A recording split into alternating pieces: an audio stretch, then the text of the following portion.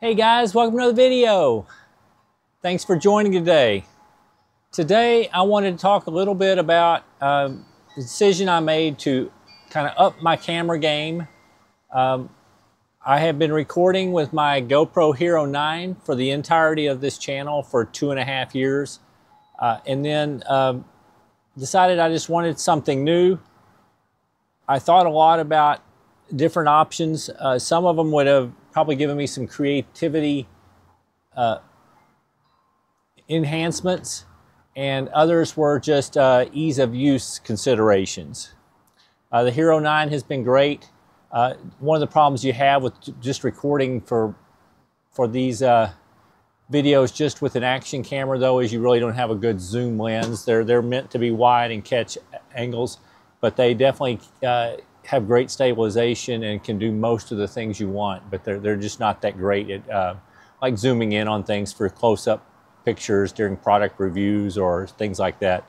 But I decided I still wanted to stick in the action cam world for now. Some of the things I considered was like a 360 camera.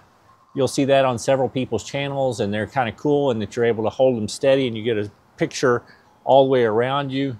They're very cool. I really considered those because they give you, definitely get some shots that I can't get otherwise, and you're less likely to miss something. I ultimately ended up deciding not to go with the 360 camera like the Insta360 X3 or the GoPro Max, mostly because of a couple things. One was they have the two protruding lenses on either side of the camera, and I run a lot outside. I run on trails, I trip and fall quite a bit, and I was very concerned that I would break the lens, and those are very expensive to replace or repair. Another reason is it does, from everything I've read, take a good bit more time to edit the 360 footage because you're having to decide which picture you want out of the 360-degree thing. So I just didn't want to really add time to my workflow. So that's really the biggest reason why I decided not to go with the 360 camera at this time. I may still do it at some point in the future. The second, more creative type of camera I really considered was like the Insta360 Go 3, that little bitty 35-gram camera that you can stick on your chest, you can stick on the bill of your cap. I actually thought that would be really cool for running shots and to be able to use that. It also is less conspicuous to carry around. You do give up a little quality in that its max resolution is 2.7K versus the GoPro gets 5.3, and and the other camera I considered, the DJI OSMO Action 4, does 4K. But I thought for my running videos and for the YouTube channel, the 2.7K was actually going to be good enough.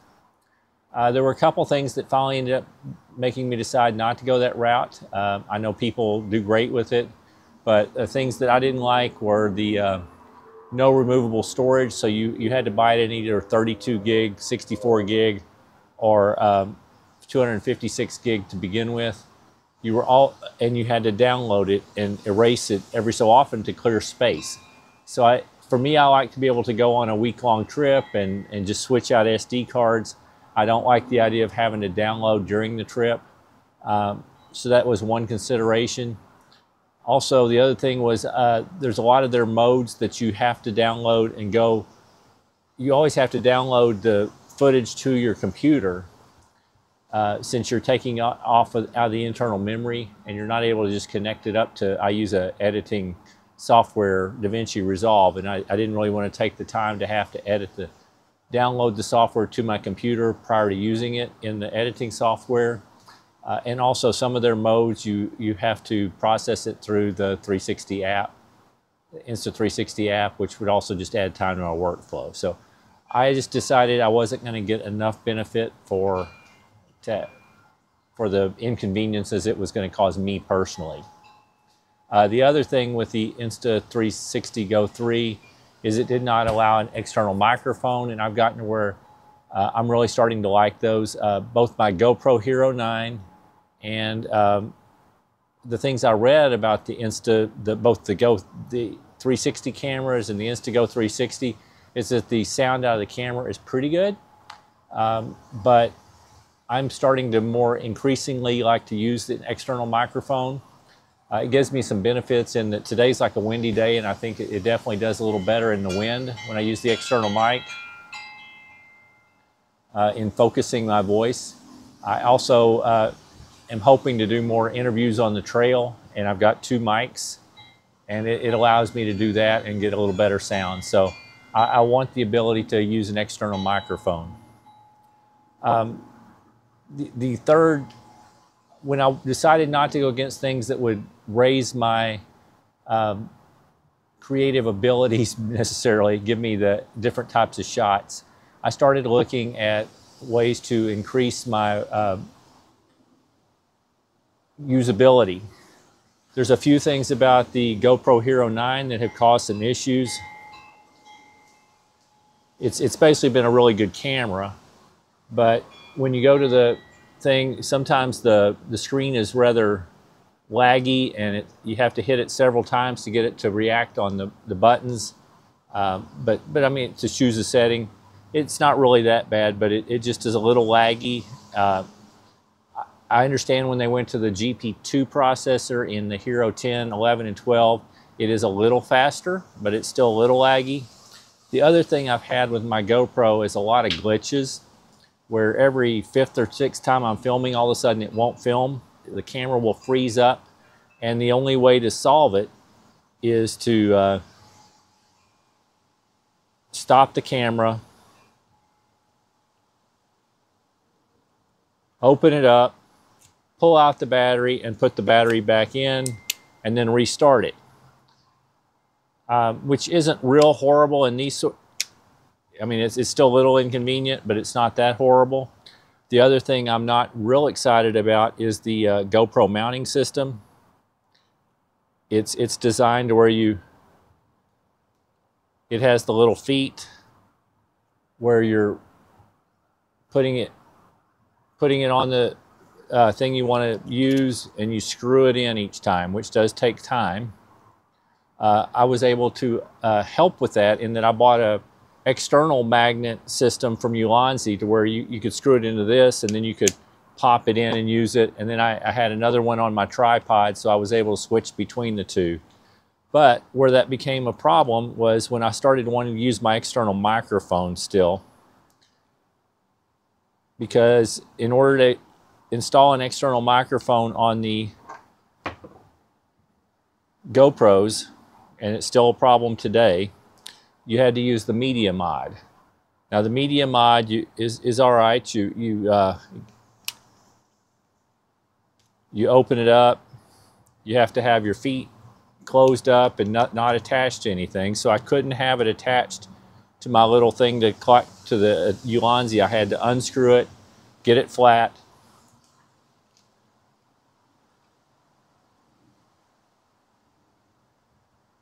You remove your door, which I'm having a little trouble. Okay, and then you slide in your media mod.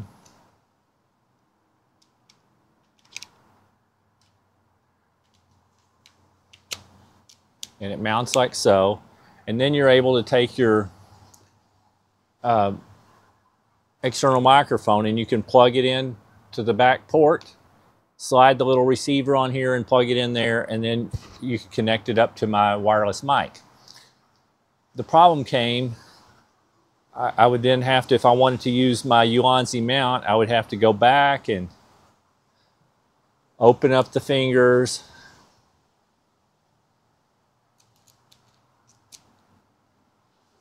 reattach it,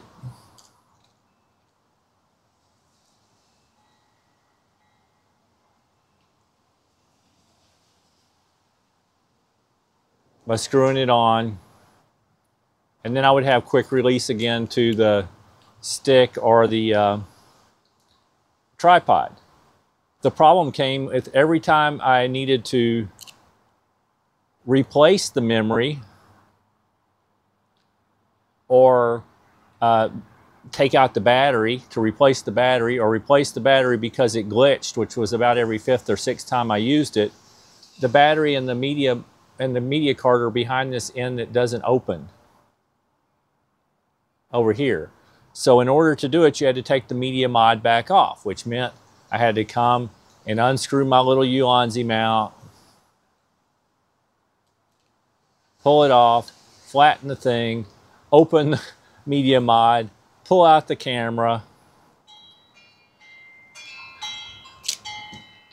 Then I'd have access to pull out the battery, put the battery back in, and then repeat the process. And I just found it very cumbersome outworking to have to do that real often. And it happened more than I liked. So I was looking for solutions to just make my life easier. So I'm gonna go show the camera that I came up with. I ended up deciding to go that route to try to make life easier. And let me show that now.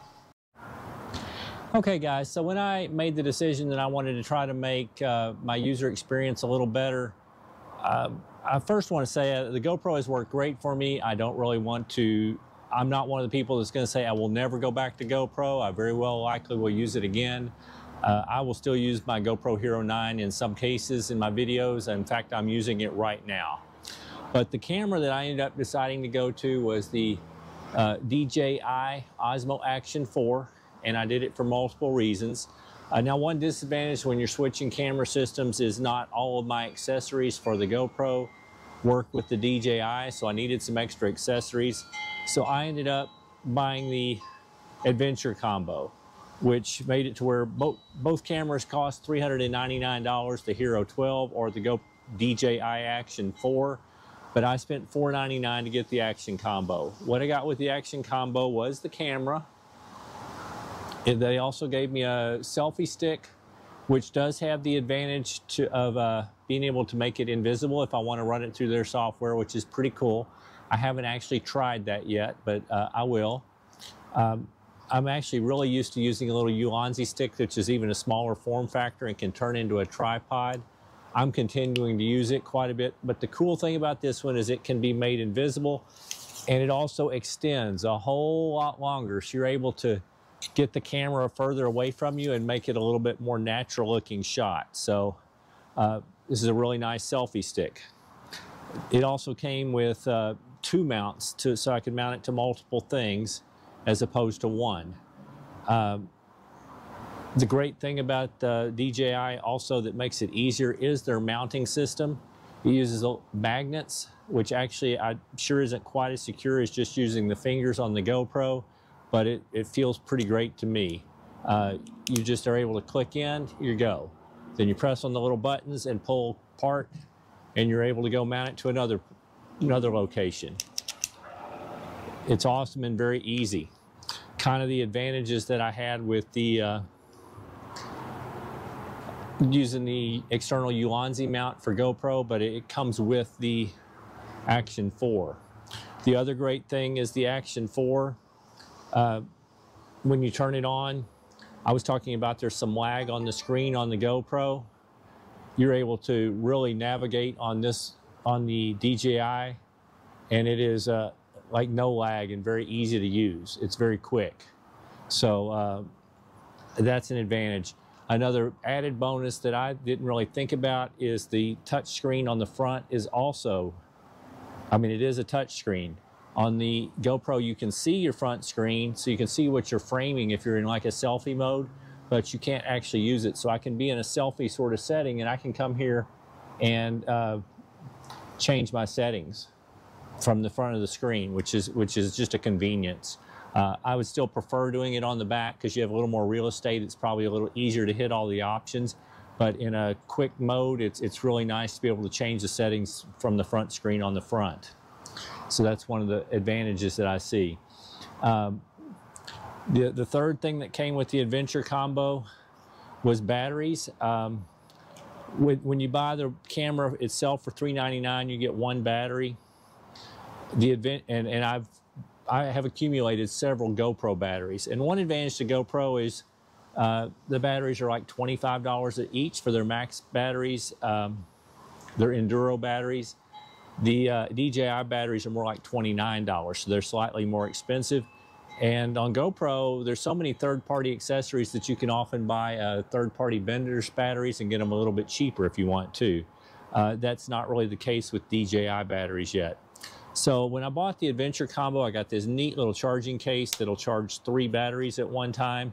It came with 2 extra batteries, so I'm able to fill this up and charge it.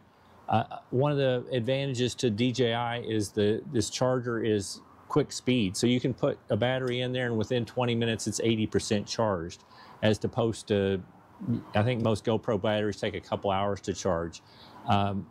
So it's a much quicker charging.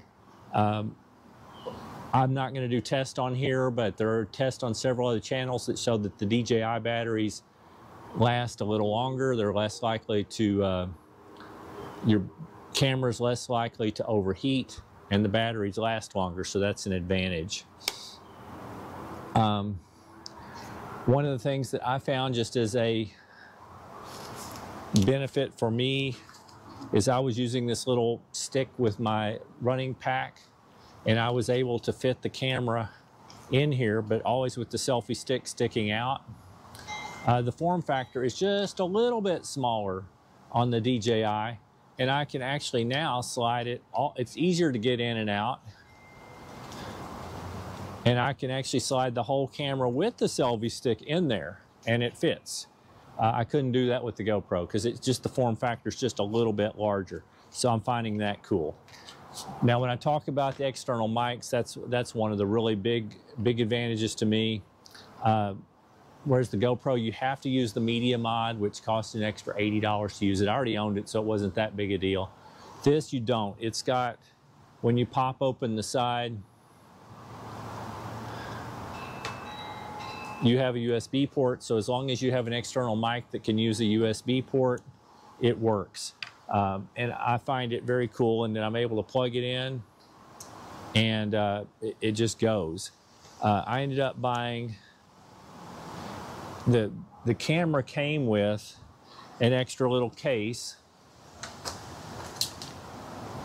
that you can pop the camera in there real easily, and it allows the camera to be mounted horizontally or vertically real quickly, but it doesn't have a cold shoe mount.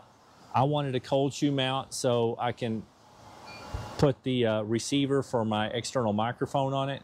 So I did spend some extra money. I bought this Small Rig brand external case.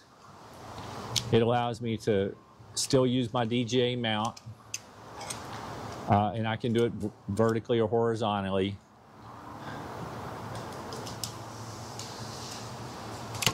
I pop in the camera, it's very easy to do.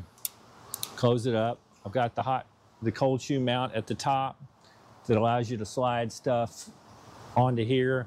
It's far enough away from the button so it doesn't cause a problem. And the cool thing about this too, where I was showing where I had to remove the media mod to get to the battery, or the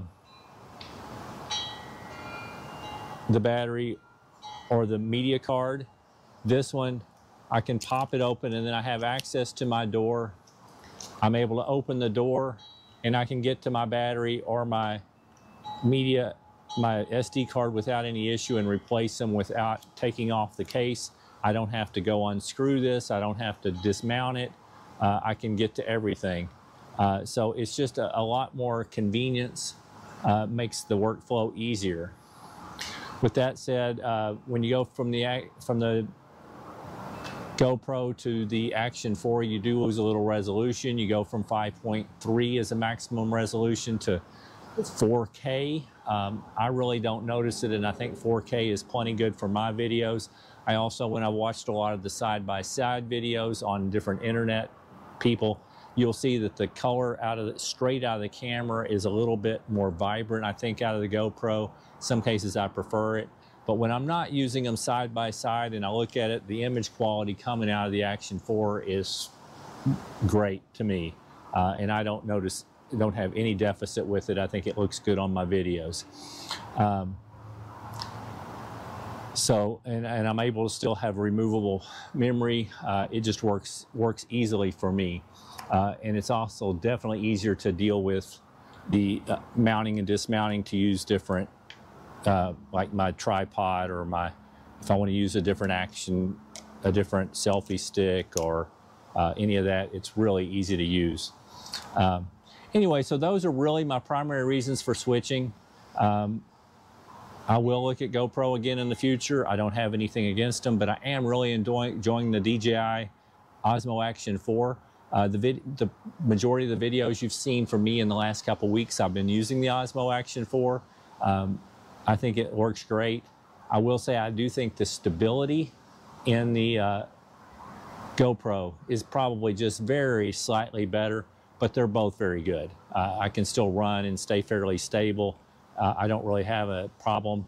There might be a few extra shooting modes in the GoPro as well, but they're pretty much things I don't use or don't use very often, and I have been thoroughly satisfied with the DJI Action 4. Anyway, I just wanted to share the information of why I switched and what I went to. If you found the video interesting, please consider hitting the thumbs up, the like button. If you're interested in any more of my content, please consider subscribing to my channel. And other than that, I hope you're having a wonderful day and keep moving.